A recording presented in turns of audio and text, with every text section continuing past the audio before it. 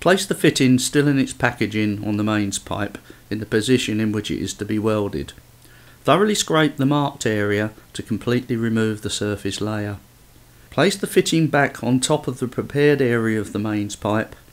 Place the strap end without screws onto one of the tapping tee wings. Thread the strap under the pipe and place the strap end with screws onto the tapping tee wing at the other side of the fitting. Whilst holding the tapping tee in position, screw the screws up until they are fully tightened and the two bars of the strap underclamp piece are pulled together. The tapping tee is now at the required pressure for electrofusion to commence.